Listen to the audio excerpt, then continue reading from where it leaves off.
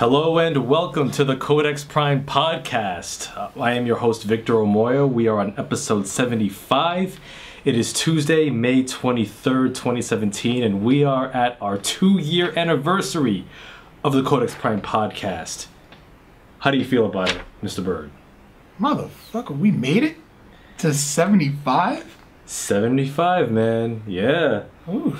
2/3 of a century. 75, right, yeah, 75 episodes in 2 years. Yup. We still going? Yeah, still going strong, man. You know, it's the two-man team. Well, we started as a 4-man team, now a 2-man operation. We're still going, we're still doing it. We thank you for watching, listening, supporting us. You know, big thank you. Yeah, big thank you. And you know, we got 25 more or 24 more episodes in the tank, plus way more beyond that. We just ain't stopping.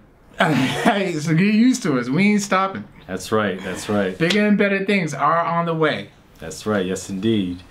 Yes, indeed. And Carl, what have you been up to this past week, man? Well, I did dabble into some reading, got my little literary literature on. Okay. Right. This book has been like very popular within about a month. I'm actually a huge fan of this guy. He's co-host of the syndicated Breakfast Club morning radio show, host of MTV's Uncommon Sense, and he's part of the Brilliant Idiots podcast.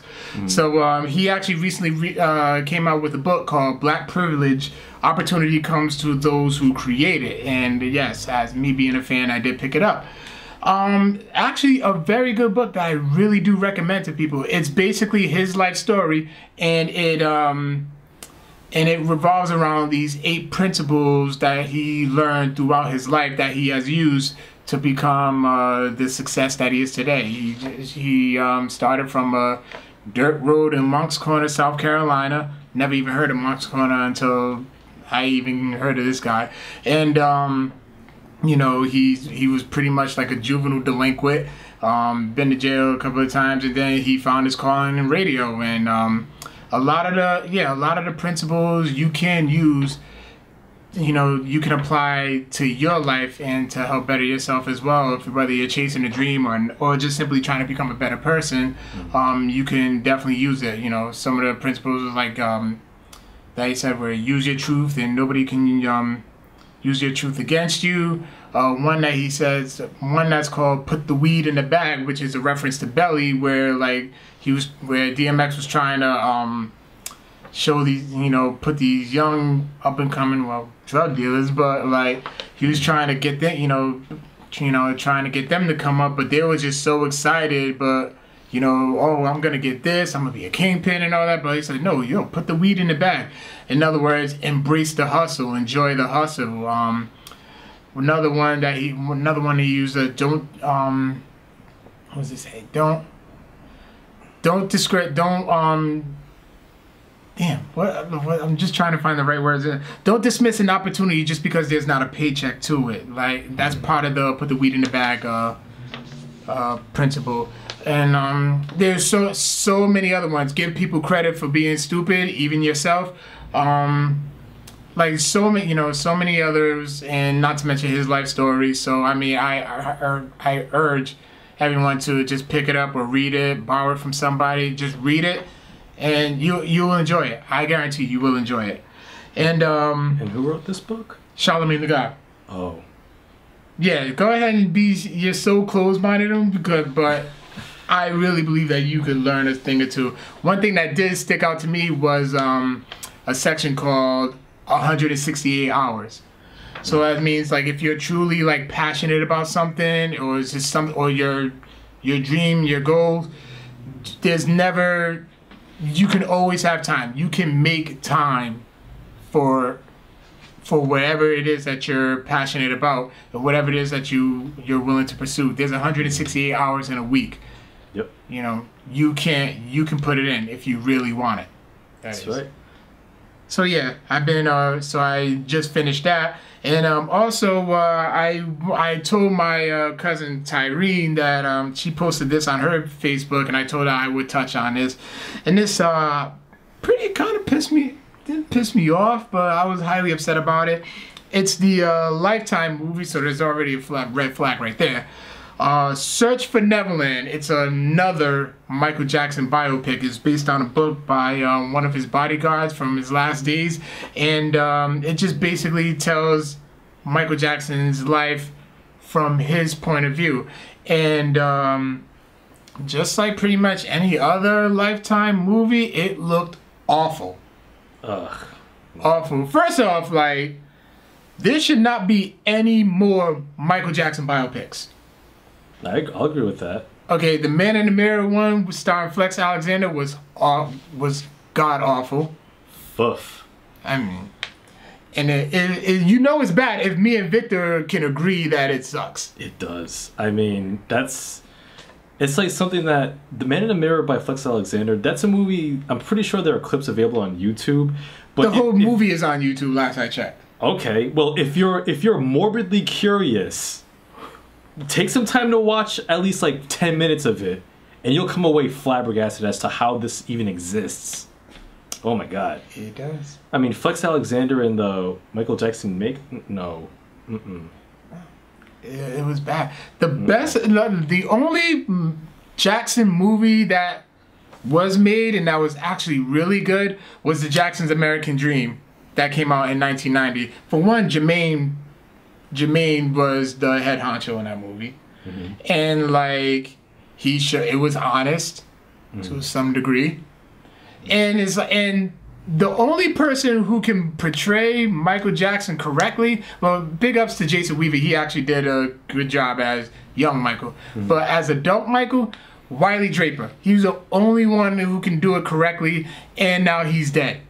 No. Oh, he died of leukemia like a year or two after the movie came out. Oh, R.I.P. Yeah. Wow. So that just goes to show, like, it was like Michael Jackson just cannot be portrayed. I mean, history is showing us. Yeah, I mean, come on, give me a good Michael Jackson performance, not by Michael. Other than the two that I mentioned. Yeah, I don't think there are any, to be honest. I mean, you can make documentaries for sure. Yeah, I'm all for documentaries. Yeah. That could have been a documentary. Yeah. They got enough footage. Oh, absolutely. And I really enjoyed This Is It. Yeah, but who was in This Is It? Michael Jackson himself. Okay. All right. Yeah, I can't see, just like Vince McMahon, I can't see anybody playing Michael Jackson. No, he was one of a kind icon. It just cannot be duplicated. So, and it was just, and Chad Coleman, who played Tyrese from The Walking Dead, is in it also. He plays one of the bodyguards, and and the guy who played Michael, who is the self-proclaimed, I think his name's like Avi or something. I know I just showed it to you not too long ago, but he's the self-proclaimed best Michael Jackson impersonator, and he looks horrible. Yeah, I thought it was a Puerto Rican woman playing Michael at first, but yeah. I mean, you know what's funny with Lifetime? I mean, this should be like an unofficial question of the week. Like, what is the worst Lifetime movie you've seen portraying a musician? Aaliyah.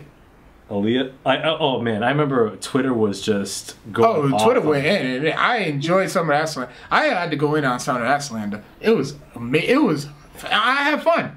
Now, is it true that in the Aaliyah movie, but I've heard about this, I haven't seen it myself, but I actually wasted my time to watch it. Like, is it true that they didn't have the rights to use any of Aaliyah's songs? No, they didn't.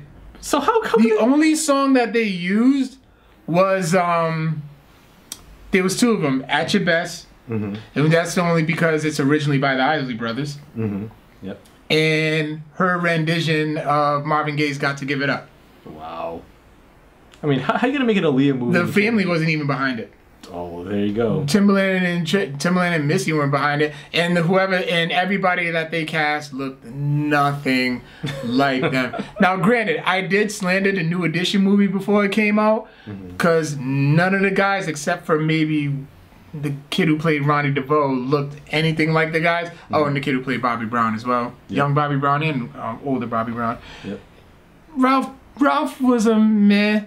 You know that, Brashear Gray, he picked up on Michael Bivins' like mannerisms and character, but you know they didn't look like any of those guys. But it was still a great movie. Why? Because the actual people were involved. Yeah. And just, I know this will be another lifetime bomb. As a matter of fact, the link that I read into it, it was the biopic that nobody wanted. Wow. Well, that's like truth in advertising. Yeah, it is. Oh, somehow, some way, I would not be surprised if a lot of people watched it, because I think until New Edition, the Aaliyah biopic actually like was one of the highest rated biopics, TV biopics at that time. Damn, that's a shame. Yeah, it's funny. Like when Lifetime. Oh, Wendy Williams, gosh, she caught hell for it.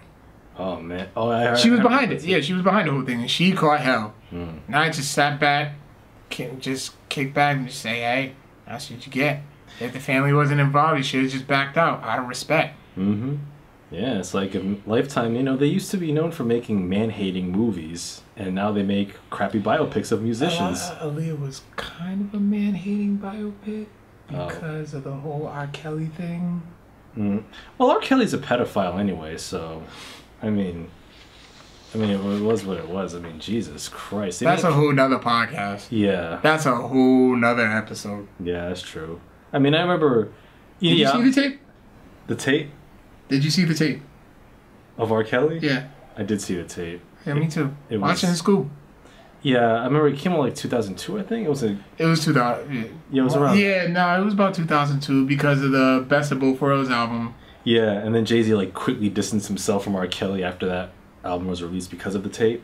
Yeah. Like I remember that whole fiasco. Like it was disgusting to watch. I mean, and not only that, like there were a lot of people who were like, oh, R. Kelly is so raw. He's fuck R. Kelly. I'm not gonna listen to his music.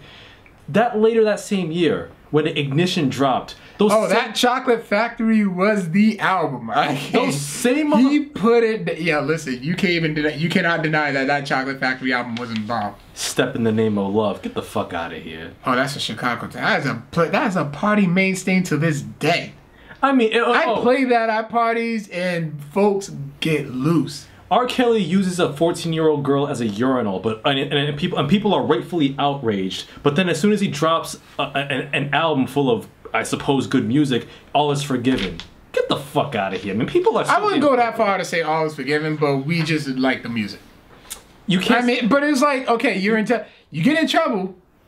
Mm-hmm. You put out a bomb ass album, and it kind of just blows over. And he still didn't get credit for it. Now, with that type of thing, you cannot separate the artist from the crime. I mean, R. Kelly is a... Oh yeah, he's always affiliated with, but yeah. I'm just not gonna deny that Chocolate Factory album was amazing.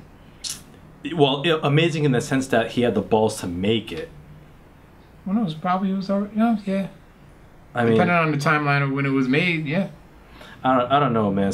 I don't know. Some fans are willing to forgive anything, and they're like, it's like worse. We forgave Michael Jackson when he first got acquitted. Listen. I don't believe it. We did. I don't believe it. Those are nothing but shameful allegations by people trying to get money off the king of pop. All right. Shame on y'all. And then another kid happened, and then yeah. Look, listen. He actually fought it and won. But I mean, people still don't forget Michael Jackson. There's people still who hate him. Well, people hate Bill Cosby. Well, Bill Cosby's different because Bill Cosby is a serial rapist, right. as we've established off the trial. Show. He goes to trial next month. We shall wait and see. Listen, I've lost respect for Bill Cosby ever since he talked mad shit about the black community back in 2004. You saying the same shit. No, since 2004. You say the same. I do shit. Not. What are you talking about? Okay. How about this? Okay. Look, all the faces that you just made when I was talking about reading Charlamagne's book. Right. That's pretty much equivalent to what you just said. Okay, how about this? Read the book. I will let you borrow the book. Okay, I will sit and read the book. I will keep an open mind about Charlamagne Tha God. There's actually a pretty legit reason why. It's actually an empowering why he goes by the God. Okay, all right. I will read his book. I'll take the time to read it. But And I want you to go over it on the podcast.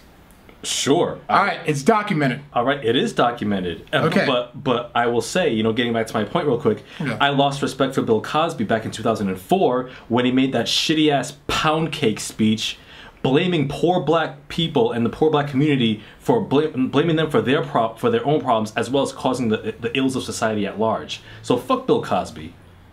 Talking mad shit about the black community, running them down for years, and then you have over 60 women coming out of the woodwork, accusing Bill Cosby for drugging them and damn near raping them. They're all accusations, though. He's a serial rapist. They're all accusations. He's been talking mad shit about the black community for years, and you know what? The chickens have come home to roost. Yeah, I said it. Yeah. And you know what? The Bill Cosby, and for the record, the Cosby Show is one The Cosby Show is one of the most overrated sitcoms in you history. need to get smacked. You need to get smacked. I love the Cosby Show. I will say this though, Felicia Rashad as Claire Huxtable, goddess. Absolutely. Felicia Rashad is a goddess. She is a goddess, and she's a great actress. But I will say this.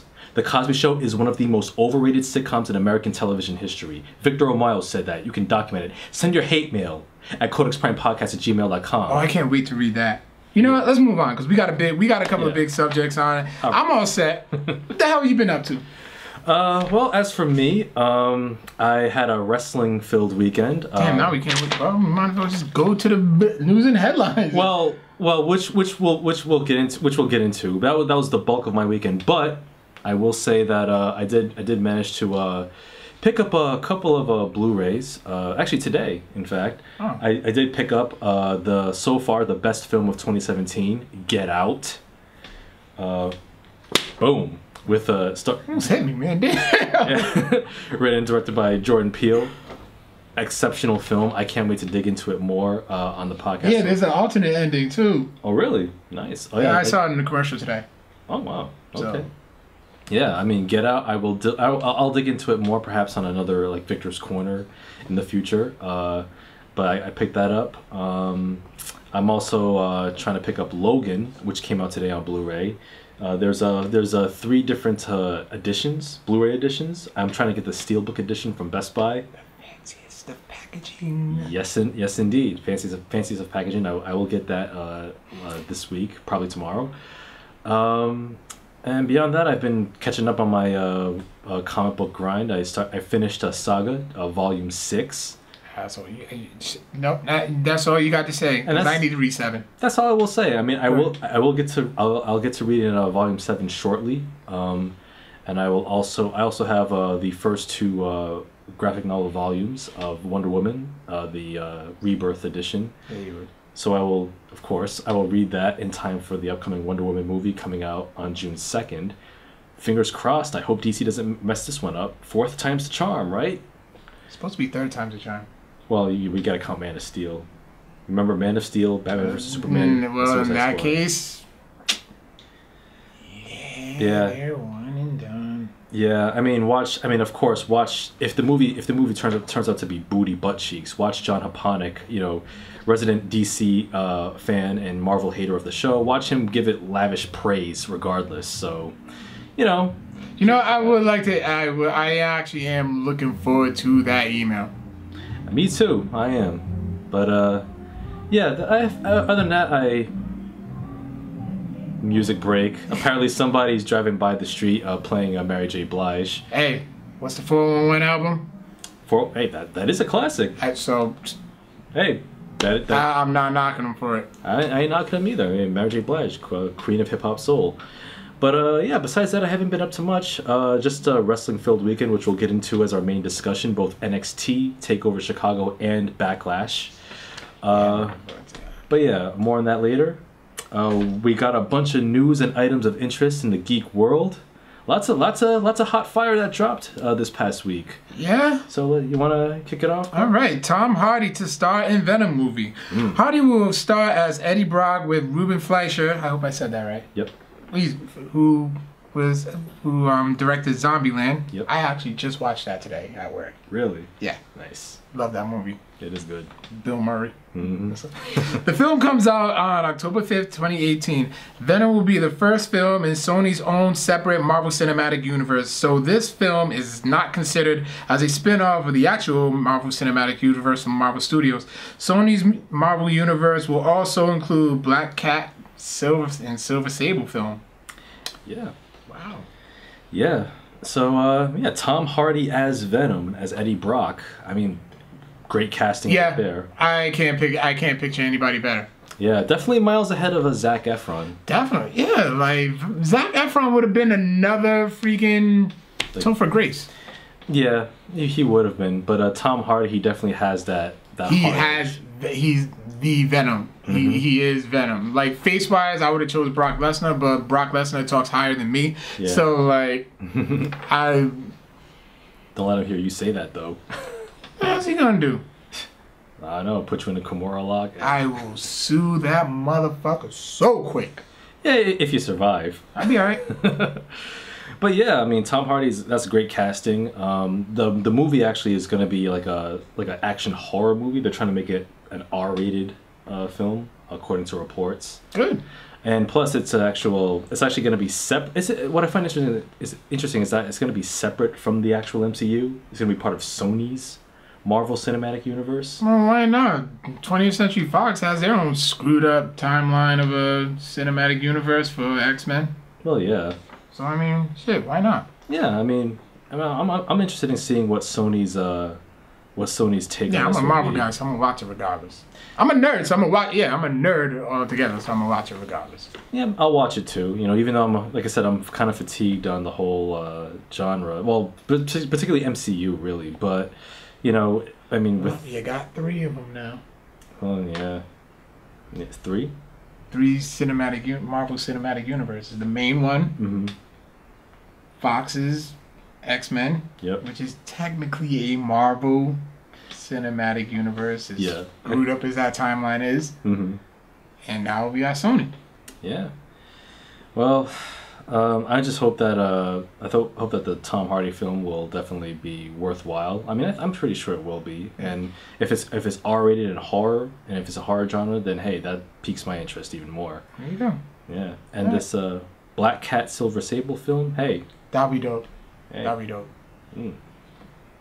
So yeah. Other casting news, Tom Holland, better known as Spider-Man Peter Parker, he is cast as Nathan Drake in the upcoming Uncharted movie. The movie will actually be a prequel, as it will be based on the early chapter of Uncharted 3, Drake's Deception, which a teenage Nathan Drake first meets his mentor, Victor Sullivan. So it's going to be based on that portion of that game. And Sean Levy, who's one of the directors of Stranger Things, is directing the Uncharted film. And Sony is currently looking for a screenwriter for this movie. Now, unique approach, I think. That I'm okay with. So when the news first broke out, I'm like, the kid's 12. You know? He was like, Nathan Drake's got to be about like 40 something, like yeah, he's like in his like late 30s, early 40s. So I'm like, the kid is 12. He's like 20, I think. Yeah. No. But like, I didn't see it, but now that I've gotten more details into it, mm-hmm. I'm okay with it now. Yeah, and I think it's a unique approach to take. You know, a young Nathan Drake. Yeah. You know, kind of reminds me of like young Indiana Jones. And I would love to see. I would love to see who they cast as Victor Sullivan, as Sully, because that would be. I can't even think of anybody. Oh man. Not off the top of the head. I may have to do some research and play Uncharted again. I don't mind. I love that game. Oh yeah, and originally who plays Sam?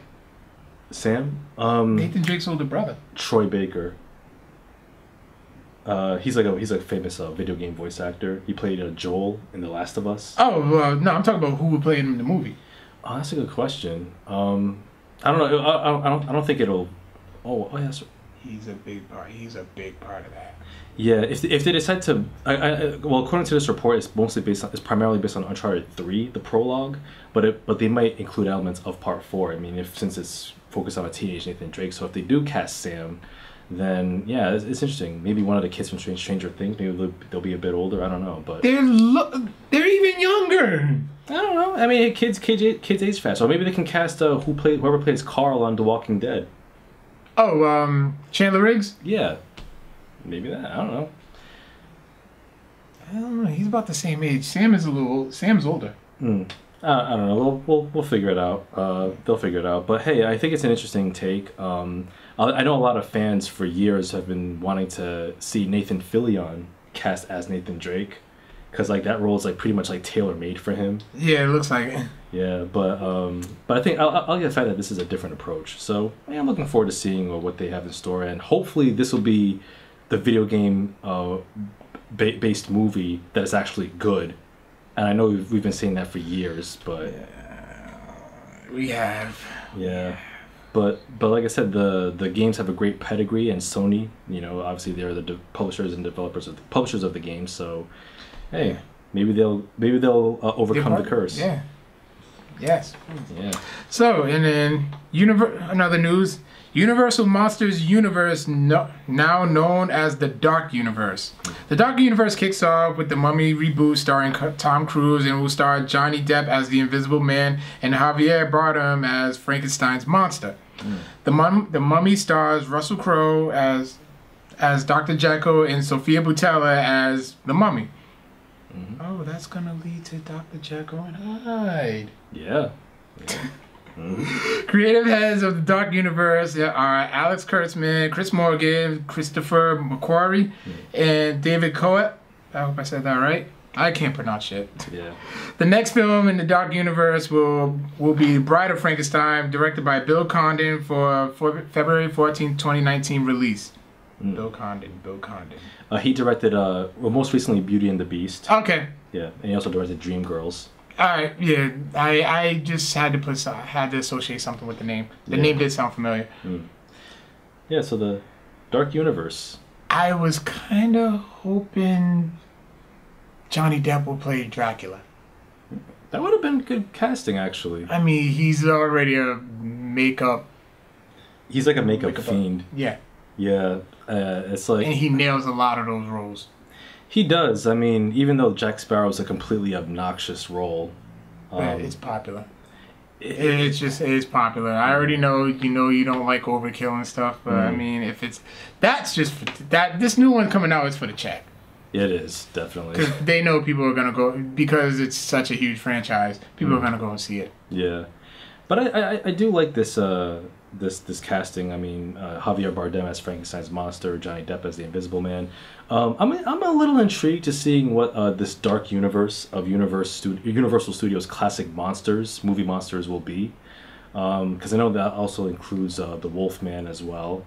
You can cast anybody for that. Wolfman could be CGI shit. Yeah.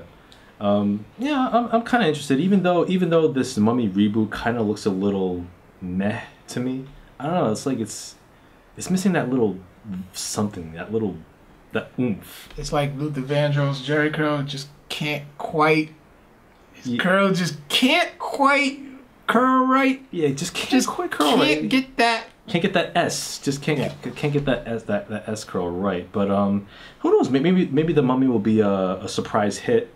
Because I'm a fan of Tom Cruise, and he always does action movies really well. Yeah, Collateral is actually one of my favorites. Very slept down one. Yeah, Collateral is definitely one of my favorites too. Yeah, I'm looking forward to seeing what Universal brings to the table with this dark universe. I mean, even though I do feel like cinematic universes are reaching they're a thing now. They're a thing now. Yeah, but it's reaching that overkill point.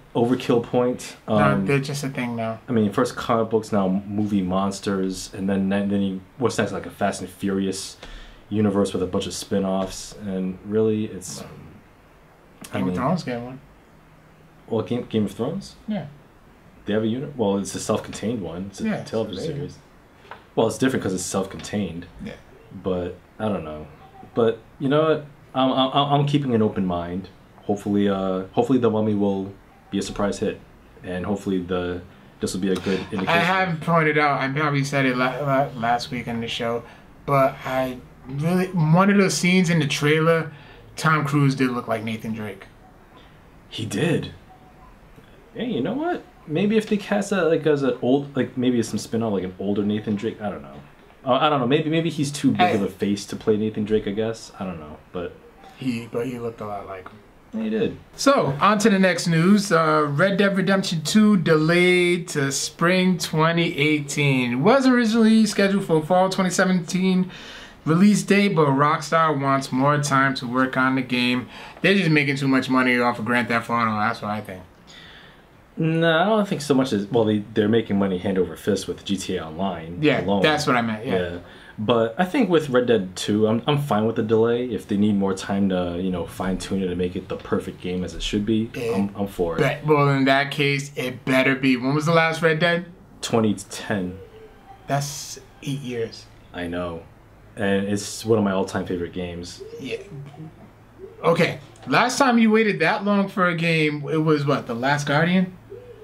Yeah, The Last Guardian. I think it was about 8 years because I remember first hearing about it. And didn't that break your heart? Because you were so amped up for it, and I barely heard you mention it. Yeah, by the time the game came out, I just didn't give a shit anymore. I saw it on a shelf at Best Buy. I'm like, oh, okay, that's nice. I could have sworn you got it. No, I didn't buy it at all. And plus, like reviews were very mixed on it, and I can see why. But yeah, Red Dead 2. Yeah, I'm looking forward to it, and if Rockstar needs more time to work on it, I'm all for it. In that case, but like I said, 8 years, this game better be fire. I'm sure it will be. I mean, Rockstar hasn't failed yet. Other news on the docket, which is unfortunate. Sir Roger Moore passed away on Tuesday, today, at the age of 89 from a short battle with cancer. His best known role was James Bond. He played the role from 1973 to 1985. He starred in 7 007 films, which makes him still the longest tenured actor to play the role. And one of his most famous roles before that was Simon Templar in the TV show The Saint, which aired in the 1960s. And also he was well known for his UNICEF Goodwill Ambassador work as well. So he was very, very, very well known on the humanitarian front as well. So Sir Roger Moore, rest in peace. One of my favorite Bond films was The Spy Who Loved Me, which is part of my James Bond collection. In my view, my favorite, but the best of the Roger Moore Bonds. But you can also check out Live and Let Die and The Man with the Golden Gun as 2 good ones. And of course, Moonraker 2. First James Bond was Sean Connery, correct? Yep. Okay. And and who can forget Octopussy? That's a great film too. Well, great title really, but film, it was enjoyable. So yes, Roger Moore, R.I.P. Rest in peace. And next headline here. Oh Jesus! Yeah, I saw that on the doc. I was saving that for you. The Resident Evil film series is already getting a unnecessary and unwanted reboot. Martin Moskowitz, who's the chairman of the board at Constantine Film, the production company that owns the rights to Capcom's survival horror series, confirmed that a reboot of the whole film series is in the works. There's no word on who will star and direct the film, and the Resident Evil film series concluded with Resident Evil: The Final Chapter this past January with Mila Jovovich and Paul W.S. Anderson. No, we don't need a reboot. Just let... You go ahead, take it. This one's all you. Let franchises rest. Let the dead rest, all right? No pun intended, but still. The fact is that... Wow, what a segue. I know. The fact is that the Resident Evil movies, all of them are complete schlock, and they're all hot garbage, for one thing.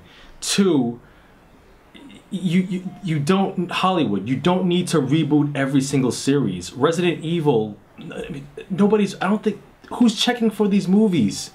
Who really is?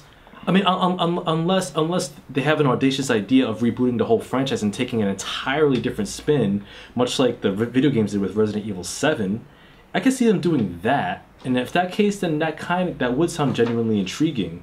Like if you rebooted it as like a down and gritty survival horror tale without the trappings of Umbrella and like outlandish monsters and beefed up soldiers.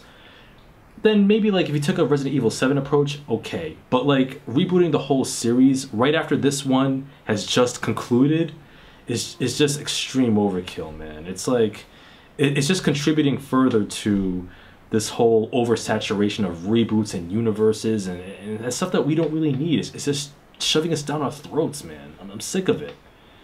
I'm just tired. And mind you, video game movies based on video games tend to suck. So why would you reboot a franchise that's based on a video game, which I can't deal. I'm tired, Carl. Just don't watch it. I need a blanket and I need to go to sleep because I don't want to talk about this anymore. Okay, well, we'll just move on then. Cool. I'm for it. All right. Arnold Schwarzenegger returning to the Terminator franchise. Schwarzenegger confirmed that he will be in the next Terminator film, which is being produced by James Cameron. At least Cameron's involved. Yeah, he's involved, but you know what? Talk about another franchise that needs to be put underneath the ground. The Terminator franchise is like the Undertaker of why? franchises. See, right? you do this on purpose. You do this on purpose. You better change the analogy. Change the analogy. You're starting change the analogy. You're starting with so the analogy. much I will keep going youth, with this. So much fire, so much energy, and then over the years. Over the years, you're starting to sag. You're starting to show your age. But then, when you're older, you actually do put out some good matches. Like I said, 25, WrestleMania 25 against Shawn Michaels. It is the greatest WrestleMania match of all time. Okay, 26 wasn't 25 caliber, but dope.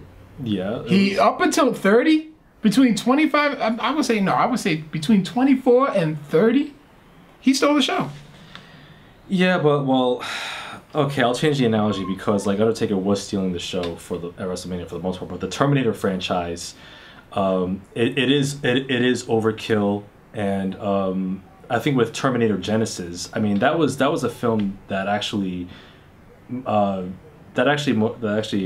forced the studio to more or less shut down the whole franchise, shut down their intended plans for future sequels to that film. Right, and then they actually made like more money. Worldwide. Yeah, and that's what's keeping it going. Yeah, and it flopped domestically. So, you know what? As far as I'm concerned with this Terminator franchise, all you need to watch from this franchise is Terminator 1 and 2. That's canon. Everything else is just whatever. It's to me, it's non-canon. It's just I honestly didn't even. I remember going to the movies to see 3. 3 and I don't even remember it. Yeah, 3 is quite forgettable. But no, what was even more forgettable was Terminator Salvation. That was useless as a story, on a story level and everything. It was just not happening. But Schwarzenegger returning to the franchise, even with Cameron's involvement, Cameron himself could actually write and direct it. I still would not be interested. I mean, this franchise, you know, the story's already been told with parts 1 and 2. You can say what you will about the sequels or the Sarah Connor Chronicles, whatever. Let it die. Let it die. It's like you've been around too long, like the Undertaker. You saw it happen at 33. You've been around way too long. You need a blanket. You need to retire. Go to sleep. Almost like, oh my God, Grandpa wandered into the ring. Somebody help him. He doesn't know where he is. But. Yeah, he ain't stabbing me. But still, yeah, Terminator, no. Schwarzenegger, just stick to doing anything else but the Terminator franchise, man. Please. For my sanity. Want to be governor? Do that. Yeah, be governor. Shit. I don't think he can. Can he run for governor? Can he run for governor again? I'm not sure he can. I don't know. I have to look it up. But yeah, do something like count your money at home. Do another sequel to Pumping Iron. Just don't do another Terminator franchise sequel. Jesus. Oh, Black Lightning has released a trailer this past week. Black Lightning, on the CW. It's not officially part of the CW Arrowverse, according to producers. Although it said that, I forgot who said it specifically, but this person from CW said that it's not part of the Arrowverse yet, so they might build to it, or it just might remain its own separate entity. But I don't know. What do you think about this Black Lightning trailer? DC trying to do Luke Cage. Why? Because he's a black hero. Racist. No, it just had the look to it. It's like they try. I'm watching it. First of all, the only reason I'm going crazy trying to figure out, because the guy who played Black Lightning, the guy who plays him looks so familiar. Then I had to look it up, and I realized it was Scooter from Living Single. Oh shit, that was him. Oh yeah. My God, Scooter from Living. Wow. Whoa. Damn. The '90s have never left. What? Listen, '90s were the truth. Yeah. Kids. Just look up anything from the '90s. They were true. But anyway, and I was just watching it, and I'm just getting that feeling. I'm just like, wow, it really looks like they're just trying to get a rebuttal for Luke Cage. At least that's just the feel that I got of it. I didn't think of it that way. I mean, I thought it looked. I mean, it kind of looks a little generic. In my view, I think that the costume looks a little silly with the big bright blue lightning bolt. I looked at it as different. I mean, it is different. I think it seems to be a little more family friendly. You know what it's reminding me of? That failed Fox series from the '90s, Mantis. I was just thinking that. Yeah. Oh man, Mantis. Mantis was actually a little popular. Yeah, it had a cult following. I didn't even watch it. I remember seeing the commercials. I think my father tried watching it a couple of times, and I didn't think he really even got into it. Yeah. Wow. It does have that. It does kind of remind me of Mantis a little too. Now that I think about it, yeah. But I don't know. It seems family friendly. It might gain at least a cult following. You know, if it doesn't gain traction like The Flash or Arrow, but.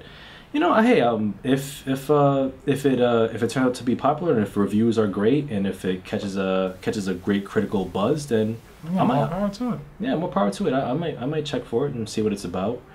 Yeah, well, I like the fact that hopefully we'll get more good black heroes on the screen. I mean, Luke Cage set the bar high, so DC got to step their game up, man. They're trying, I guess. They're trying so hard. I guess. Yeah, I mean, yeah. Other headline here. This one. Netflix is going to produce a Witcher television series. The Witcher is going to be based on the series of 8 novels written by Andrzej Sapkowski. Those novels inspired the video game series, Witcher 3: The Wild Hunt. Awesome game, by the way. Sapkowski will serve as a creative consultant on the Netflix show. CD Projekt Red, however, will not be involved in the production of the Netflix series, and there's been no release date, casting, or directors that have been announced as of yet. Okay, I never played The Witcher, so that's all. Yeah, that's all you. I've played a bit of part 2, but my PC wasn't able to run the graphics beyond like low, medium levels, so I just gave up on it. But I did play The Witcher 3 and I finished that. The Witcher 3 is phenomenal.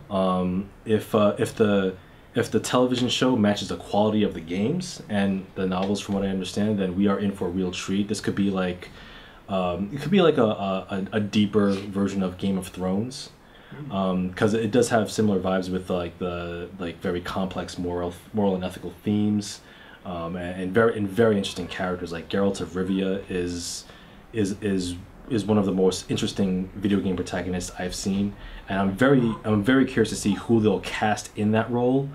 Also, his other 2 love interests who are main characters, Yennefer of Vengerberg and Triss Merigold, who are 2 of his lovers in the series.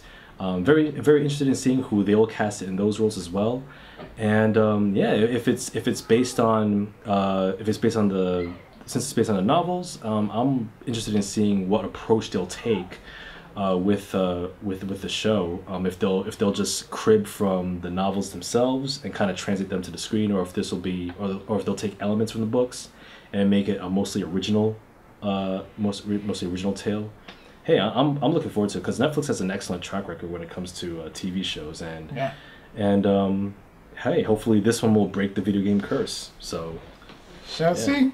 Yeah. Well, the Dark Crystal prequel series coming to Netflix. Netflix is producing a 10-episode prequel show to Jim Henson's 1982 film, The Dark Crystal, which will be titled Age of Resistance. Brian Froud. Yeah, Brian Froud, the conceptual designer of the original film, will be creating the new characters in the TV show, and Louis Leterrier will be executive producing. Now, have you seen The Dark Crystal? Nope. Have you seen Labyrinth with David Bowie and Jennifer Connelly? I remember watching it, but like, it's one of those like times where I was like, okay, I've seen it, and just kind of went. Yeah, it's like The Dark Crystal is well, it came out in '82, so so it's like a precursor to that. It's like a cool, like lots of great puppetry work from the Jim Henson Company. It's like a dark fantasy, not dark fantasy, but like a fantasy series with some dark elements to it. Yeah, I remember seeing The Dark Crystal a few years ago. I thought it was good, if maybe a tad overpraised in my view. I mean, the puppetry work was great, but it wasn't something that I would revisit again.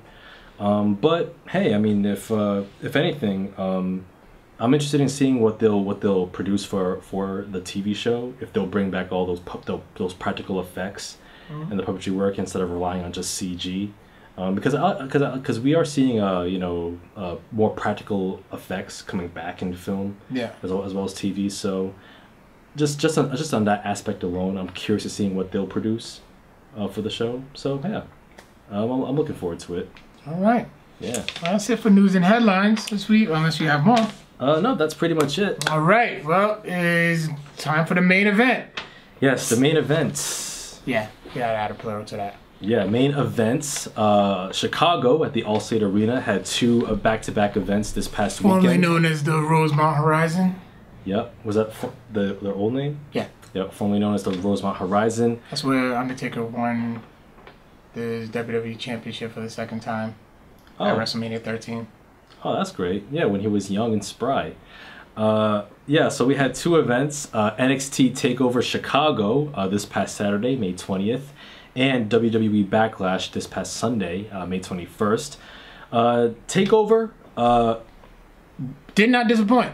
It didn't disappoint. It was in my view the superior of the two shows. I would say it. It was pure wrestling excellence from top to bottom. Backlash wasn't bad. And it wasn't bad. Backlash wasn't bad, but we'll get to that in a second. We'll kind of break down the matches. Sure. Let's go. Yeah, so TakeOver Chicago, it kicked off with a one-on-one match between Roderick Strong versus Eric Young. Highly impressive match. It was. Very good match. Very, very good kickoff match. Yeah, I mean, and it was good. Roderick Strong, he pulled the win. He conquered Sanity, got the pinfall win. Roddy Strong, man, he's got immense amounts of talent, man. He does. Yeah. Were you familiar with his work? Not really. I really never really have a chance to like watch NXT on a weekly basis. So the only time I really do watch NXT is when I catch the TakeOver special. So this was actually my first time seeing him. I have heard of him, but I had never really watched him. So I was highly impressed with this match, and his finisher is awesome. So I mean, by all means, I thoroughly enjoyed that match. Yeah, and Eric Young, man, I kind of like his quasi cult anarchist leader gimmick. Yeah, that's cool too. It does kind of remind me of like the Street Gangs and Batman Forever and Batman and Robin, except less neon. Yeah, kind of like that, or Mad Gear from Final Fight. Yeah. So yeah, definitely a solid start to a great event. Two great talents right there, and yeah, I'm definitely looking forward to seeing more in store from Roderick Strong. All right. Next up is the match of the night, match of the NXT Chicago, as well as the match of the weekend. And this was the WWE United Kingdom Championship match with defending champion Tyler Bate versus Pete Dunne. First off, I want to start off by, it was so great to see Jim Ross and great to hear him call that match. And him and Nigel McGuinness actually had like great chemistry commentating. They certainly did. So that was one element to this match that was truly enjoyable. And other than that, the match was phenomenal. Yeah. From, you know, Nigel. I mean, not Nigel, but Pete Dunne. Pete Dunne was only like 23, and then Tyler Bateman, who was he was like 20. 20, yeah. Yeah. Yeah, and this match was just like, in my view, it's my favorite match of the year so far. Really? Yeah, and like match of the year, Kenny? Yeah, definitely. Like, there were plenty of it told a great story between the two. Like, there were so many dramatic near falls and finishes.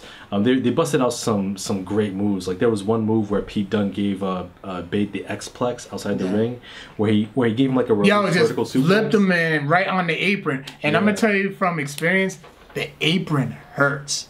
Yeah, it's the hardest part of the ring. Yeah.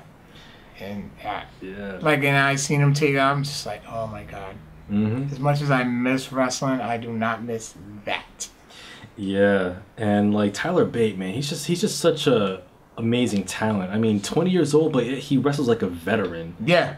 Yeah, he really does remind me of like a young Bob Backlund, like in terms of his physique. I can see that. Yeah, and I can see it. Yep, and his highly technical wrestling style. Yeah. And Pete Dunne, oh my god, this dude is a star. Like he's one in the making. I would love to see him in 205 Live. Yeah, like not just 205 Live, but like on the main roster, like pursuing maybe like the Intercontinental Championship or even the Universal World titles. Like I think he's like at that level, like, cause he plays such a bully heel so well. Yeah, he's like, the Bruiserweight. Yeah, the Bruiserweight, man. That's such a badass name too. I love that. There was another moment towards the end of the match where Tyler Bate he tried to do a suicide dive between the ropes, and Pete Dunne kind of dodged him. So Bate to break his fall, but yet still like hurt him. Yeah, he kind of crash landed outside the ring. So Dunne capitalized by rolling Bate back into the ring, hit him with the bitter end finisher, pinned him for the 1-2-3 to the joy of the whole Allstate Arena. That was well deserved, man. I'm very glad to see Pete Dunne be the new UK champ, and I think he's also currently the Progress wrestling champion as well. Progress is a British UK organization. Oh, okay. So good for him. Like big things for him. He has a bright future. Oh yeah, a bright future. He'll definitely be like a monster, like a great strong heel. Yeah. Yeah, two main event talents, man, and the fact that they're both wrestling. I would love to have that. I would love to see them have like a Kevin Owens, Sami Zayn type of rivalry. Oh yeah, they could totally fight forever. They can do it. Yeah. Yeah. They can fight forever and nobody will get tired of it. Yeah, man. It's like, that's like two opponents that definitely bring out the best in each other, for sure. Yes. But yeah, if you haven't seen that match, by all means, sit down and watch it. It's definitely like the sequel to, the superior sequel to their awesome match back at the UK tournament in January. And Tyler Bate, man, he definitely proved to be a legit champion. He did defend it a few times on NXT. Yeah. Yeah. So yeah, phenomenal match. Two phenomenal athletes. Watch that match if you can. Match of the year so far. So if there are other matches that can top this one, hey, I'll be very pleasantly surprised. Next match on the card, we had Asuka defending her women's championship against Ruby Riott and Nikki Cross. It was cool. Yeah. Asuka wins again. I like Asuka. Oh yeah. I love Asuka. Asuka is just like, she's like legit scary as like she's like this complete badass buzzsaw of a woman who's like, you just would not want to mess with her in any circumstances. And a couple fun facts too is that like she not only has the longest title reign in NXT history of anybody, male or female. Yeah. Her undefeated streak also surpassed Goldberg's. Damn. Yeah. Yeah, it's like that. Like, man, that ended, 170? It was like 174, I want to say. Yeah, that sounds about right. It was 170 something and for Goldberg. I think Kevin Nash was the one. Kevin Nash was the one, because I remember ordering that pay-per-view. Oh, wow. How disappointed were you? I was like, what the hell was this? Is this how you do? Yeah. But yeah, Asuka, you know what? It makes you wonder, like, who can actually really beat her? I know that they're building up Ember Moon to be the one. I like Ember Moon. Yeah, Ember Moon. But as far as like who can beat Asuka, I can't see anybody right now. Yeah, like, I'm a Natalya fan. But that would be a dope match. It would be a dope match, but I'd rather see Ember Moon or maybe someone, or maybe someone else, maybe talented and also new that we haven't seen before. Maybe break the streak. I will say that if and when they do bring Asuka to the main roster, woo, that's it. Man, if they I kind of don't want her to be part of the main roster because she'll get caught up in all that total divas shit. Yeah, that's the thing. That's what concerns me. Like, I hope they don't. I hope they don't, like, you know, try to make her as another face in the women's crowd. Like, make her as like a legit badass on the main roster, someone that the main roster women cannot beat. And so, like, then that's when you got to bring someone new that she's never fought before, and that can maybe break her streak, if anything. I would not mind personally if Asuka was promoted to the main roster, still the NXT Women's Champion, much like Paige was, and then she wins either the Raw or SmackDown Women's Championships. I would not mind that. Kevin Owens did it.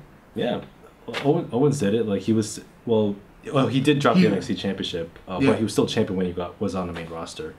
But yeah, I mean, and plus Asuka and Ember Moon, they did have a match of a great women's match too.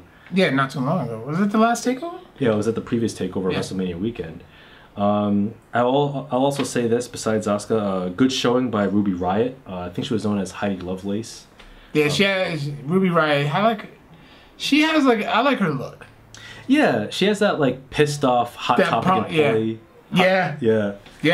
Yeah, that pissed off Hot Topic employee thing going, you know, with the tattoos and everything. She does have she definitely looks unlike any of the other women on the roster. Yeah, that gives her, she has that unique style.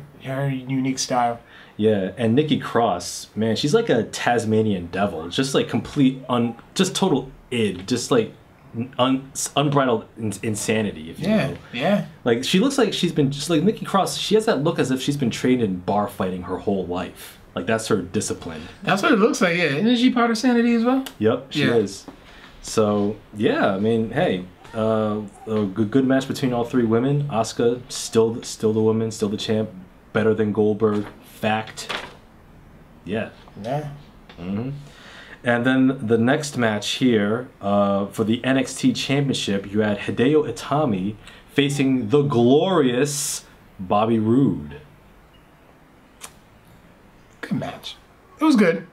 It was good. I won't put it as any of my favorite Bobby Roode matches, but it was good. Enjoyable.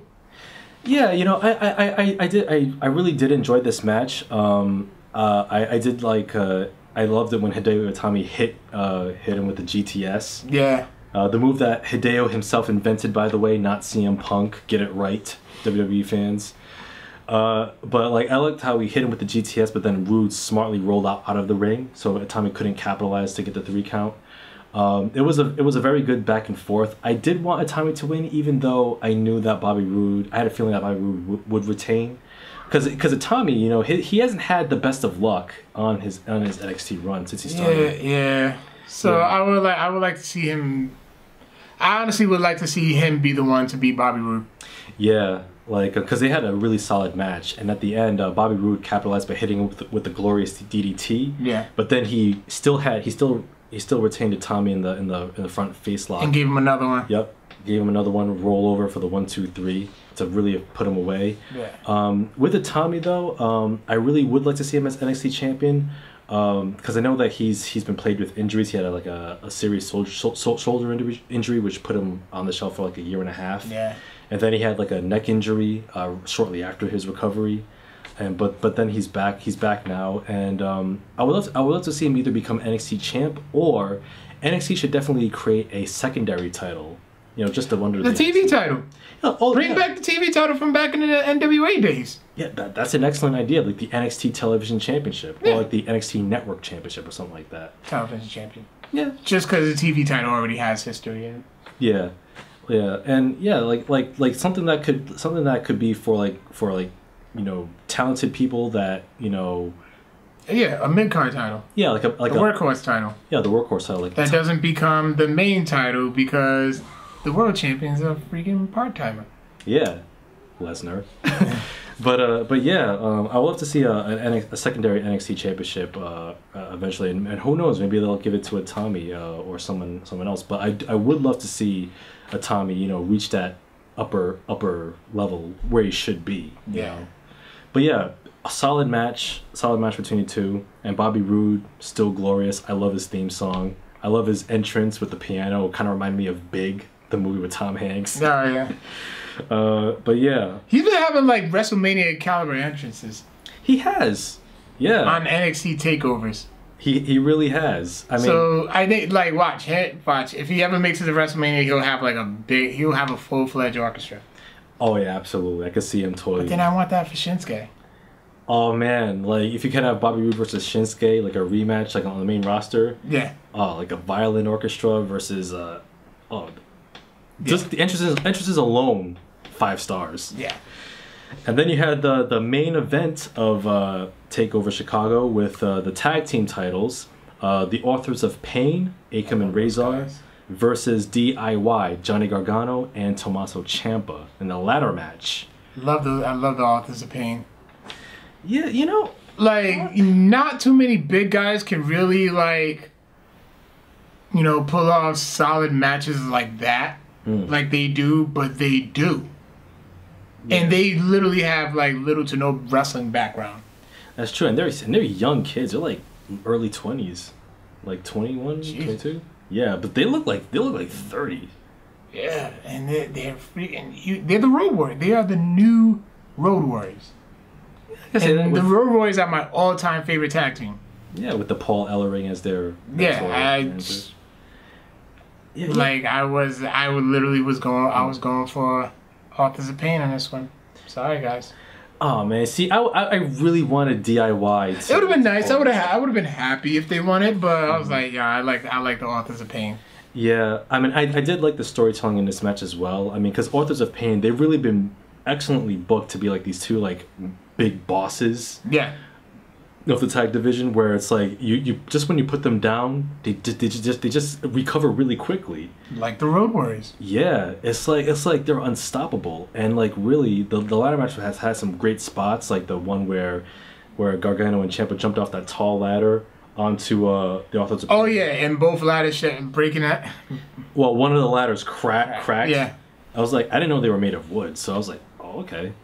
Yeah, it depends on what they use. Yeah, it looks really painful though. The way regardless, it does hurt. Yeah, the way Ciampa landed on one of the Authors of Pain. And then the final spot where they were where DIY was hanging from the belts, and then they just woke up and just gave them their double power what's it called, the crash course? Oh, the Super Collider. Yeah, Super Collider power bombs. Yeah. And then that's when they took the titles. I was like, man, yeah, these guys have a future. If they just keep them as a dominant tag team, they have a future. Oh yeah, absolutely. And yeah, I'm looking forward to seeing who the next tag team will be to challenge them, and maybe eventually take the belts off of them. But but the Authors of Pain, you know, even though I was chanting for DIY to win this one, the AOP, they've grown on me since they started. Because at first I'm like, oh, it's like generic powerful badass tag team, but then no, they're pulling off some dope matches. Yeah, they have. Especially like their best match I've seen from them was the triple threat tag team match with them versus DIY and the Revival. I think from the previous TakeOver. Yeah, that was a good one. Masterful storytelling on that one. But the Authors of Pain took the win, and however the moment that really got people talking was Tommaso Ciampa's heel turn. Yeah. Where he slammed Gargano, Johnny Wrestling, into the LED board. It kept hitting him in his face with his knee. Then you know, gave him like a white noise finisher off the announce table, through 2 red tables below. Boom. Effectively breaking up DIY for good. So Ciampa who's known as a psycho killer. He went all psycho killer on Johnny Gargano, and now DIY is no more. Definitely, I could definitely see Ciampa. I mean, there was like subtle hints. I think since the Cruiserweight Classic. I will say one thing though. Bad timing with it, because if you watch it, Ciampa whispered in his ear and then turned on him. Mm-hmm. The camera was just entirely the camera was too close. Well, and I was like, oh my god. Once I saw him whisper, I was like, wait, what's going on? Boom! Yep, there it is. Well, it was what made that even more interesting. Where you know how you see the watermark, kind of like at the end of the show, watermark just kind of came up, and I'm like, and then that's it. And like I heard something happen because I didn't watch it right away. I didn't watch it the night it premiered. I was at a barbecue, but so then I did get the alert that something happened. I didn't really read it, so I'm sitting there waiting for it. I'm thinking like the Authors of Pain just continue to beat them, but really badly. Yeah. And then that was it. Yeah. So DIY is no more, which is unfortunate because they're a solid tag team. And well, it gives them a chance to build up more tag teams. Oh yeah, and if anything, like they're both great singles wrestlers too. Yeah. Because. I enjoyed their match during the Cruiserweight Classic. Yeah, and I thought that maybe that was the beginnings of maybe the slow burn of the Ciampa heel turn, because like Ciampa was very disappointed that he lost. Yeah. But he still stuck by his partner, and then like with the losses that they received from the Revival, and he then just got tired of that shit. Yeah. Yeah, he got tired of it. It's like, hey man, I'm trying to make my mark. You know, I'm sick of the fans chanting Johnny Wrestling. What about me? What about the Psycho Killer? That's literally probably the angle that they're gonna go to. Yeah. They're gonna go with. Yeah, and hey, it makes sense. So hey, I'm looking. If anything, this will get me to watch NXT on a weekly basis again because I kind of fell off. But I'll get back on that horse this week for sure to see where they take that storyline. Right. Yeah, so that was your NXT TakeOver Chicago roundup, and then next up we got Backlash, which had a tough act to follow with the Chicago show from NXT. But Backlash kicked off with Dolph Ziggler versus the King of Strong Style, the artist Shinsuke Nakamura, known as Shinsuke Nakamura. Yeah, although I prefer King of Strong Style. I'd say both. Yeah, I know, because he is an artist. He's a majestic man. He's a majestic wrestler. And my beef with this match, it was very solid. I will say that. I enjoyed watching it, but my beef with it, Shinsuke is the marquee guy on the Backlash logo. Yet it's the first match. We could have waited. Well, I didn't mind. We could have waited. It's like all right, let's get this over with. Well, I didn't see it that way. I mean, I thought it was a great way to get fans into the show. Like maybe this would be the match to kind of like set the bar. There could have been another shit. There could have been another match. There was other matches that were just as good. Yeah, that could have been. But I thought it was like a match to kind of set the bar for the rest of the show. But although the match kind of went along. Just about what I expected. I mean, Ziggler did dominate most of the match. He took control of most of the match. So Shinsuke was selling most of Ziggler's offense, and I thought that was where they were going to go with it, because like up until the build up for the past few weeks, Shinsuke always got the upper hand on Ziggler, and wrestling law dictates that during the match, if one person gets the upper hand all the time, then the other person has to return the favor in kind. But it was a solid match between the two. The fans were very much behind Nakamura. Nakamura chants all throughout. Yeah. And at the end, I thought he was gonna at least get a violin. No, it's his main roster debut. I would have figured he would have got a violin. Yeah, they kind of used it for his first SmackDown appearance. Yeah, I remember. But still would have been nice. Yeah, but at the end, Nakamura hits him with the Kinshasa, or what formerly known as the Bomaye, and the vicious knee to the face of Ziggler, pins him for the 1-2-3, and Nakamura gets his first win on the main roster. Actually, a good opponent for Nakamura on SmackDown. Oh, absolutely, yeah. Ziggler's a workhorse. Even though I've been kind of apathetic towards him, mainly because of like how he's been kind of booked. Yeah. But Ziggler, the perfect workhorse opponent for Nakamura. Definitely. I'm definitely looking forward to seeing where they build up Nakamura. I mean, they have. Starting it now. Nakamura, AJ Styles, WrestleMania 34. Yes, or no, SummerSlam. No, I'll say SummerSlam. No, they'll probably do it for SummerSlam, and I wouldn't be happy. But that's a WrestleMania caliber match. Absolutely. All right, absolutely, so then it's settled. Whatever, or at least give us Nakamura versus Owens.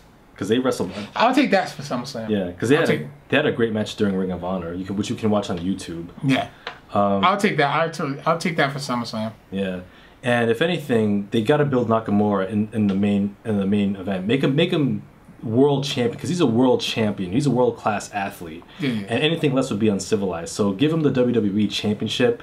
because as we'll get to the main event, if you can give certain people the world title, Nakamura should not be left off the list, but more on that later. Next match on the card was the Usos defending their tag team titles on SmackDown versus Breezango, Tyler Breeze and Fandango.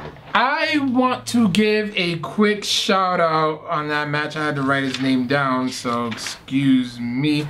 At Nonprofit on Twitter. I will have to say, finally, like I love me being a hip hop guy. Mm-hmm. I love how the way that they're utilizing hip hop culture in with the Usos. Like, it's just not too like jigaboo coonish or whatever. Like, you know, with Crime Time, although I did like Crime Time, you know, it wasn't, you know, stereotypical. Like, I just love how they're using hip hop culture. And Nonprofit just said, well, R-Truth's raps aren't doing it for you. I'm like, not at all.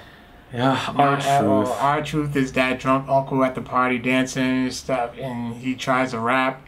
It's like he's the drunk old uncle that whenever he raps, he sounds like he's like shaking a bottle of Viagra pills at the girls over. And I'm just not a fan of it at all. But I love the way that they're using the Usos. Yeah, it definitely suits them. It's like very natural. I want one of them sweaters actually. Day one-ish. Yeah, I was like, that's just kind of cool. Yeah, I like that. I like that slogan, day one-ish. It's kind of like a motivator. This match was actually better than I thought it was. I mean, at first I thought that Breezango's antics would be annoying, but it actually played to the strengths of the match very well. It did. Like Tyler Breeze, like he had what, 2 or 3 different disguises. Yeah, it was like one was the first one was a janitor, then it was an old lady, and it had to be it was an old lady. People were chanting "Let's go, Grandma." Yeah. And I tweeted only in professional wrestling. Oh yeah. The funniest spot in the match for me was when one of the Usos, I think it was either Jimmy or Jay. I still can't tell the difference between the two. I think Jay has the cross tattoo on his bicep. I haven't looked that too deep into him. Yeah. Both look like their daddy. Yeah, but like there was one funny spot in the match where one of the Usos was about to do their signature splash, and Tyler Breeze was laying prone in the ring, and then just when one of the Usos got on the turnbuckle, Tyler Breeze just slowly rolled to the opposite direction. Oh yeah, and he kept doing that back and forth. Yeah, like he would roll away that was like way too far to make a splash, so then he go into another corner. Tyler Breeze roll the opposite end. I thought it was pretty funny. Yeah, they had fun. You can tell that they were having too much fun with it. I'm sure they probably laughed their ass off in the back after that one. Yeah. Would probably catch it during the episode of Up, Up, Down, Down. Oh yeah, for sure. Probably. And you know, even though the Usos did retain their tag team titles, but I was pleasantly surprised at seeing the amount of crowd support that the Breezango got. Because Tyler Breeze is a very talented dude. Yeah. And I think he's definitely worthy of upper mid-card status, like Intercontinental US Championship. I think he's way more than just a joke wrestler, but he does play his role quite well. It's like Santino Marella. Santino was very talented, but he just found his niche as a joke wrestler. He did. He ran with it. He did, and he was genuinely funny. I give him that. But Tyler Breeze, I think he's much more than that. Oh yeah, they put him against Jushin Thunder Liger. Mm-hmm. They had to put him against him for a reason. Yeah, and that's definitely a high compliment for his talent too. Yes. So yeah, Tyler Breeze and Fandango. You know what? I'm interested in seeing what other antics, shenanigans they might get up to, and who knows? Maybe they'll eventually become the tag team champions. Eventually. Yeah, if they can balance that comedy and the seriousness, I'm for it. Next match here, we've got Sami Zayn versus Baron Corbin. Solid. It was solid. Although I was expecting Corbin to win, but I was surprised that Zayn won. I'm kind of glad Sami Zayn won because I never see him win. That's true. Like he calls himself the underdog of the underground, but he's kind of like the Charlie Brown of the WWE when you think about it. Yeah, but you gotta love him though. Yeah. Like honestly, his theme song is just fun. It is that ska music. Yeah, it was like, it just seems like it's just so much fun. Like you have the time of your life just singing it. Oh, yeah. I knew you was gonna do that. Yeah. It's a solid match between the two. Corbin, he definitely has potential being a strong monster heel. One of the signs in the crowd that I thought was clever, lone wolf not far, clever Walking Dead reference. Sami Zayn, I am glad that he did get the win because he does need more W's under his belt. Yeah. I'm surprised that he hasn't won a title yet on the main roster. I would expect him to be Intercontinental or U.S. champion at least. Yeah, you would think so, but yeah. But who knows? Maybe he'll get some gold. I guess they're giving us the underdog. Like he's really grinding for it. You know, for a title field. Yeah, it's kind of like the male Bailey in that respect. Yeah. That's it. Yeah, indeed. So yeah, Zayn getting the W over Corbin. Next match, we had the six women's tag team match. The Welcoming Committee, consisting of Natty, Tamina, and Carmella, versus Charlotte, Becky Lynch, and Naomi, SmackDown Women's Champion. The Welcoming Committee did pull the win when Natty tapped out Becky Lynch, who was sporting a really cool orange mohawk, beehive mohawk thing going on. Yeah. You know, I don't know. I mean, I will say this. Natalya, I think hasn't been fully utilized as like. I've been saying that for years. Like, I've been saying that since she was in developmental. Yeah, was she Divas champion at one point? I think she had that, but the Divas Championship was kind of a joke to me. Yeah, it was the butterfly belt and everything. And I think like she came in at kind of like a bad time when most of the women, when she came in, it was all about pretty faces and sex appeal. Yeah, it was like the late 2000s. Yeah. Yeah, and Tamina, whoa, she's even more underutilized than Natalya was. I want to see her go against Nia Jax. Oh, that would be good. That would be a great match. Well, it could be like Tamina. I think they really need to like really build her up way better. Yeah, definitely. Like build her up as like a serious monster heel. Yeah, someone who's all business. I think like how Nia Jax was when she first came out. Yeah, and and Tamina, she looks like somebody who has like a real personality there, not just someone who's stoic. Yeah. So if they could like play to those strengths, to kind of build her up as somebody unique, somebody that you'd want to cheer for or boo, that'd be great. Because like her coming out to crickets or dead silence is pretty cringeworthy. It is. Yeah, it's like, ugh, like, man, there's just untapped potential there still. And Carmella, you know, she's coming up. She's coming up. Little by little, yeah. Yeah. And she's a cutie. Yeah, indeed. I think she's actually Big Cass's girlfriend in real life. Yeah. Yeah. Although, like, what was funny was, kind of reminds me, you know, during the pre-show for Backlash, James Ellsworth appeared, and Booker T, like, he was trying to start some shit. Like, Booker T was like asking James Ellsworth, like, so you and Carmella, is it real? Is it real? And then Renee Young was like, wait a minute, whoa, what is that hand gesture? And then James Ellsworth kind of like played off Booker T's response. But I may have to watch it. I didn't catch the pre-show. Yeah, it was a brief moment, but the whole Ellsworth Carmella thing's a little, you know, it's like it's friend zoney. It's the whole friend zone thing. Oh yeah. Yeah, it kind of brings up painful memories, right? Y'all been there. Yeah, we have been some more than others. Whoa! Don't go there. Don't go there now. But yeah, you know, standard boilerplate women's match. I'm very glad to see that Naomi is still the women's champion for sure. Yeah, that too. Yeah, so yeah, it is what it is. And next up, we have the U.S. title match, AJ Styles versus the face of America, U.S. champ Kevin Owens. I thoroughly enjoyed that match. I would say that was my favorite match of Backlash. Yeah. Yeah, because you know, with Owens and Styles, like I tweeted on the Codex Twitter, like Owens, Styles, yes. You did. You did. Yeah, definitely a very good match between both athletes. Although I was not really feeling the count out finish with Owens getting the count out win. But I was okay with it, but no, go ahead, finish your point. I was like, but it does further their storyline. That's why I was gonna say I appreciated it.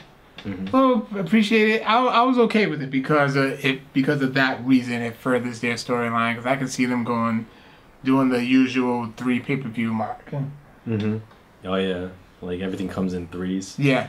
Yeah. So AJ Styles, he lost by count out, but a very very good match. I will say that with Kevin Owens, he plays a smarmy asshole heel a little too well. Oh, I did. He enjoys it.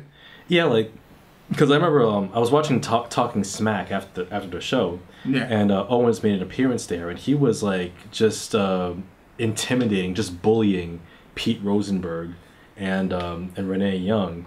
Like he would leave the set, and then he'd come right back, and then get in Pete Rosenberg's face, not saying anything. Then he'd leave, and then he'd come back and do the same thing back and forth. Oh, that's great. That's awesome. Yeah, and then like Kevin Owens, like he just has like this very smarmy, he looks like a bully. Yeah, he has this. He looks like a high school bully. Yeah, he looks like he has like an asshole demeanor to him, but he plays it a little too well, like just too unnaturally well. Like maybe that is him in real life. I don't think so, but that's the mark of a good actor and a good heel. So like kudos to Kevin Owens because like he plays because the way he carries himself and the way he speaks and the way he like runs down people. Yeah. Like unlike other garden variety heels in wrestling, like watching him speak genuinely like irritates me. Like it stirs up feelings. You love to hate him. Like you just love to hate him. It's like I just want to fucking punch him in his fat fucking face. But I guess. Yeah, sometimes it takes you there. Like that's the mark of a good heel, a good actor, someone who can engender those feelings within you. So like that's a mark of his true talent. So yeah, I'm definitely looking forward to seeing more matches between Styles and Owens for sure because they have excellent chemistry. And when you have 2 world-class athletes at the top of their game, you're guaranteed gold no matter what. Definitely. And then you had your buffer match, your second to last match, Luke Harper versus Eric Rowan. 2 big hosses going at it. Luke Harper won, so the right big hoss won. Bathroom break. Yeah, bathroom break match. I will say that I liked Eric Rowan's Mad Max Fury Road gas sheep mask combination. Yeah. That was it. Luke Harper, like I said, untapped potential. He has star potential there. I mean, because he's a great in-ring talent. Yeah, he is. Yeah, like, and some of his matches with Orton have really brought that out. And with Luke Harper, I'm looking forward to seeing what they could do with him. And then lastly, you had, oh my God, you had your main event. The surprise. The surprise of the century. Yeah. Jinder Mahal versus Randy Orton for the WWE World Championship.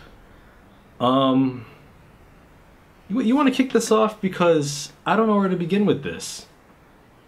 Let's just give out the result. It's all over the internet. It's all over the internet, but we'll talk a bit about the match a little bit. But Jinder Mahal, aka formerly just this time a month ago or 2 ago, was a jobber to the Stars on Raw, formerly the member of 3MB. Yeah, never forget.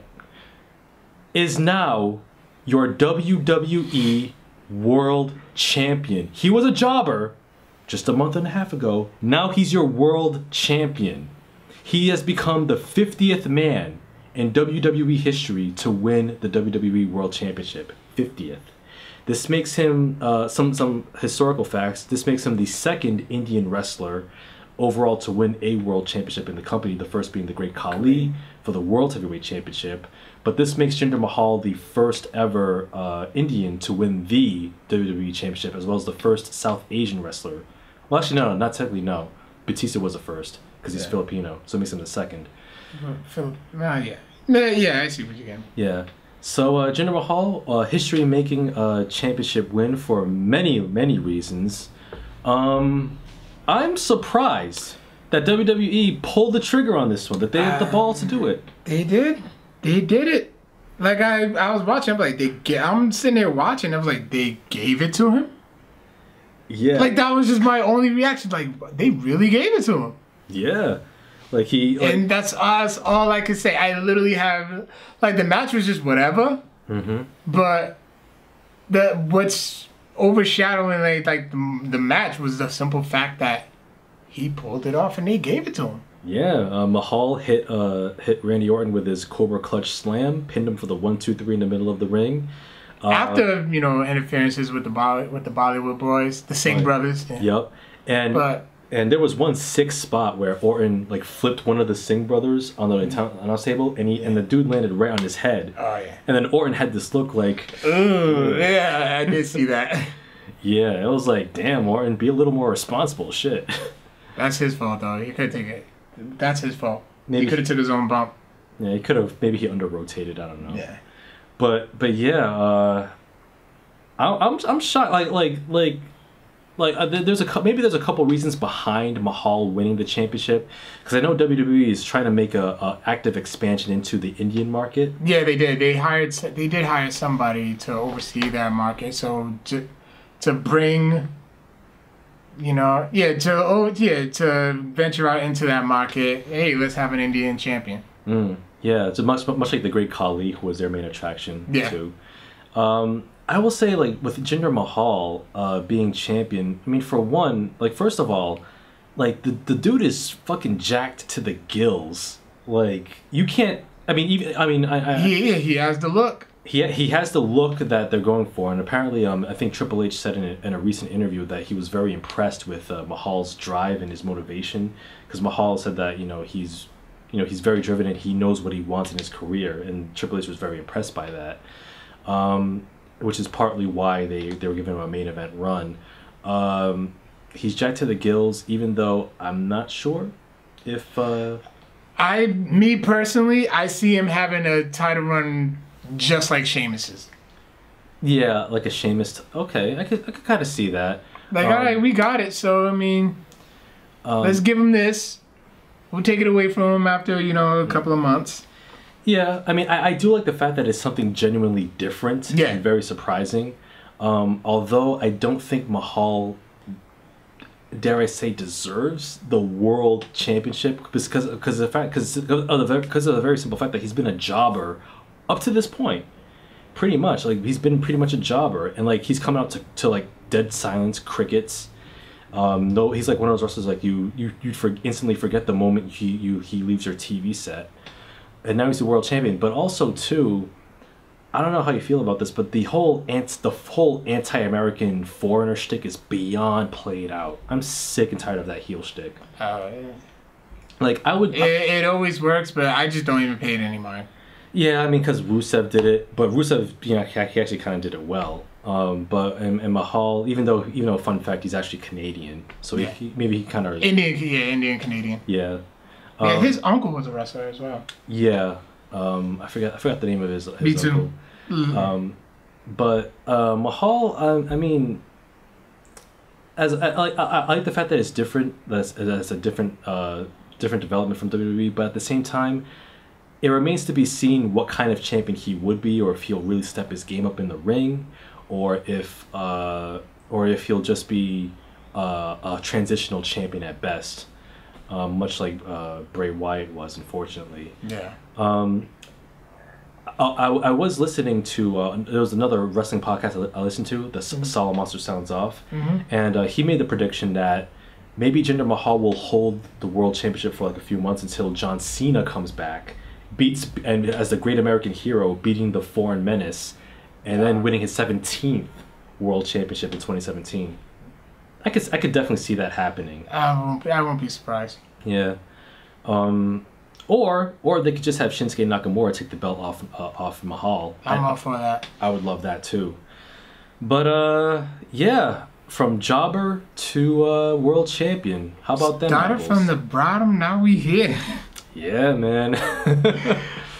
Oh man, 0 to 100 real quick. Yeah, that's. Oh man. Huh? Yeah. So yes, this is the world we're living in now. Jinder Mahal is your world champion in the WWE. It is what it is. Yeah. Like I said, if anything, this might motivate other jobbers or people who are jobbed out on Raw to come to SmackDown, because if Jinder can do it, anybody can do it. I wish I could have stayed wrestling. I really do. Hey man, you know what? You can go back now. You could be a world champion. All you gotta do is get jacked to the gills. That's true. So, no emails this week. And now we're moving on to the question of the week. Last week's question of the week was, what was the worst movie starring a pro wrestler? So on our Instagram, Orbs Vox, shout out to her, one member of the Party Nerds. She says, not sure, but the best was Princess Bride. I agree, Andre the Giant. All I remember was Andre the Giant in that movie, and that was it. That's a great movie. I love The Princess Bride. Yeah. John Haponic says, Southland Tales with The Rock, completely unwatchable. SB Cabrera 97 says Suburban Commander was pretty bad. I agree. Yeah. Jessica Concussion says Mr. Nanny, which was later remade with Vin Diesel, called The Pacifier. I enjoyed Mr. Nanny as a kid. Yeah. I have not watched it since I was a kid. I'll probably watch it again and probably still love it just because I'll go back to being a kid and watching it and tie it with those memories as a kid. Lotus Star 05 says John Cena's solo movie was really bad, but Ready to Rumble was dope. LOL. So I'm hoping he's saying that very sarcastically. And Carly Wynn, Santa with Muscles. Oh, okay. Yeah, another Hogan movie. Oh, okay, yeah, that explains a lot. So, one more question. So this week, another wrestling themed one. What was your favorite heel turn? Favorite heel turn? My favorite heel turn, I gotta go with Hogan. Hogan at Bash of the Beach 96. NWO? Yeah. That's a very good one. That one's legendary. I would have to say I would go with that one. And Shawn Michaels turning on Marty Jannetty at the barbershop. Oh yeah. Yeah, when he threw him in the window. When he threw it through the window. Yeah. That felt real. It did. I remember watching that as a kid. Exactly. I'm like, oh my God, like I thought he killed him. Yeah. As a 6-7-year-old kid, I thought he killed him. Yeah, like wasn't Jannetty bleeding too? Yeah, they sold that real well. Yeah, man. Yeah. So yeah, your favorite wrestling heel turn. Let us know. I'll be up on the social medias within the next couple of days. Yeah, probably tomorrow. Yeah, probably tomorrow or Friday. Who knows? Yep. But like I said, let us know. Email us in codexprimepodcast@gmail.com.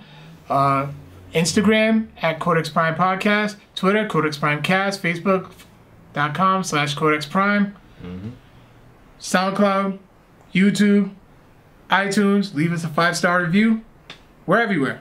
Yeah, and Google Play. Yeah, I keep forgetting that one. Yeah, trying to forget us Android users, son. What about y'all? You got SoundCloud? Yeah, we got SoundCloud. Android's where it's at, son. That's a whole nother podcast. Yeah. But yes, thank you for listening. Thank you for watching our show. We will catch you on the flip next week. Thank you for your support, as always. Yes, For indeed. 2 great years. And there will be more to come. Exactly. All right, so peace out, nerds. Later.